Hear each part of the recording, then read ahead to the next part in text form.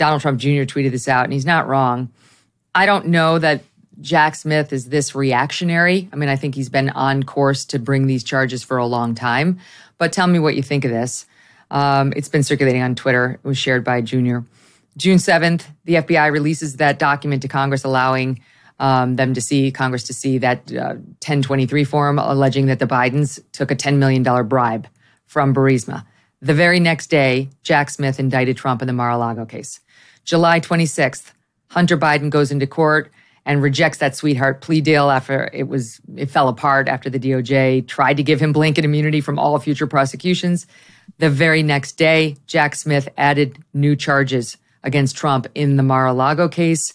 July 31st, Hunter Biden's former business partner testifies to Congress that Joe Biden was in on over 20 calls with his son's business partners and that Burisma execs pressured them to fire the prosecutor, which Joe Biden then did. The very next day, Jack Smith indicts Trump again, this time for January 6th. When you see it laid out like that, Julie, it's pretty chilling. Well, this sort of goes back to what I was saying, Megyn, about Jack Smith not wanting these to go to trial before the election, because this is the perfect foil for any bad news coming out of not just the Biden campaign, but Democrats in general. I mean, this is going to be the squirrel, the pivot for the next, 14 or 15 months. And so this is a very useful tool. Let's keep in mind who Jack Smith is also. He worked at DOJ for years. He worked alongside Lisa Monaco for at least 2.5 years when Jack Smith was head of the Public Integrity Unit and Lisa Monaco was an assistant attorney general. They were together at Maine Justice for 2.5 years. Well, who's Lisa Monaco? She is now the deputy attorney general. She's the one who really launched both of these investigations into Donald Trump, which were then taken over by Jack Smith in November as special counsel.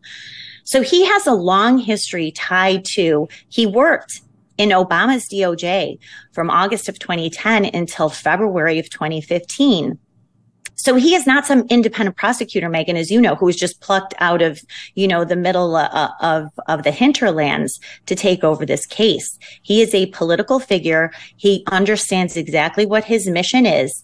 And it's, to your point, what you just said and what Don Jr. just posted. It is to use this as a foil, as a ruse, as a diversion for all of the bad news that will be coming out about the Biden family crime racket. And I mean, realistically, this is going to dominate the news for the next year and a half at least. It's going to. And Trump can't really spend too much time getting his message out on how he's going to make America great again. Never mind the other Republican candidates, I'll just give you one example. Yesterday I was about to do a hit and we were going to talk about DeSantis and the interview that I did with him last Friday, the news that was made. Of course, that got all thrown out the window. Right? Trump just got indicted a third time, and this time it's the big Magilla January 6th that the Democrats have been salivating over. We didn't talk about DeSantis. It's just impossible for these other candidates to get any airtime, and that's, I think, also part of the Democrats' plan. They know very well, you tell me what you think, but they know very well Trump's numbers keep going up as they indict him more. They've seen that. They're not dumb. You can say a lot of things about them, but that they're dumb is not one of them. They like that. They're planning on driving his numbers up in the primary process. They believe he's beatable. They believe he's the only one, I think, that they can beat. They may or may not be right, but I'm talking about what they think. They think get him across the line with the GOP nomination process, and then we'll crush him in the general because all these trials are going to be happening.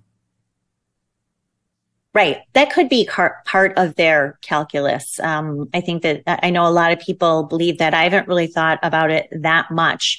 But, this is going to be not just the top story in the general, but to your point, the primary as well. But for Republican voters, how the candidates, the primary Republican presidential candidates respond is going to be very important. And you already see blowback from some of the tepid responses that we saw yesterday from Governor DeSantis, Mike Pence basically endorsing this indictment. Yes. So it won't just be, sucking the air out of other candidates trying to get their message across. This will be the clarifying issue between Donald Trump and all of these candidates, how they respond what their plan is, how they react to all of this news. Death by 1,000 cuts, as I said, not necessarily death, just 1,000 cuts, will be very illuminating to Republican voters.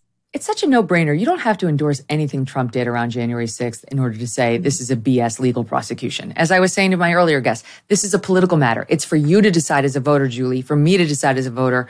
Do I think that this is a deal breaker between me and Donald Trump, or don't I? This is not criminal. It is lawfare that they're using against him, same as you've seen done against so many of these J6 defendants who, okay, yes, some of them broke the law and should be held accountable, but the sentences, as you point out, with this judge, she's on her own imposing longer sentences than even the prosecution wanted in these cases, which nobody else would be going to jail for if it didn't involve the January 6th set of facts. That's right. And another article that I have on my Substack that people should read and prepare for. I'm not so sure that Jack Smith will pursue it now, but if he is charged with seditious conspiracy, and he really could do this based on the obstruction allegation, is seeking pretrial detention for Donald Trump. The next big bombshell, aside from additional indictments, will be what sort of release conditions will special counsel Jack Smith ask for in this case or future indictments. I mean, Megyn, I've seen men held in jail for over a year simply based on being charged with obstruction of an official proceeding and a few misdemeanor counts. So there is not just case precedent, but Chief Judge Beryl Howell in February of 2021 handed down what is basically special no bail rules that apply only to January 6th defendants. And I talk about that in my piece. Jack Smith has all the ammo he needs to go to Tanya Chutkan and ask either to detain Donald Trump awaiting trial. And if anyone thinks that's far-fetched, just watch Jack Smith's ridiculous statement yesterday. But also could put very strict release conditions on him, home detention, home confinement, a curfew, travel limitations, wearing a monitoring device. This is also where I believe, not just with this indictment, but certainly future indictments, if it is seditious conspiracy, that Jack Smith would ask for and he would get before this judge.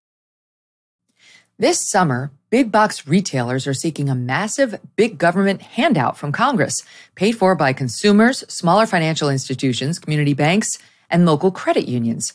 That's according to the Electronics Payment Coalition, a sponsor of today's episode. It's called the Credit Card Competition Act, aka the Big Box Bill. Mega retailers are in favor of it, but the Electronics Payment Coalition is not.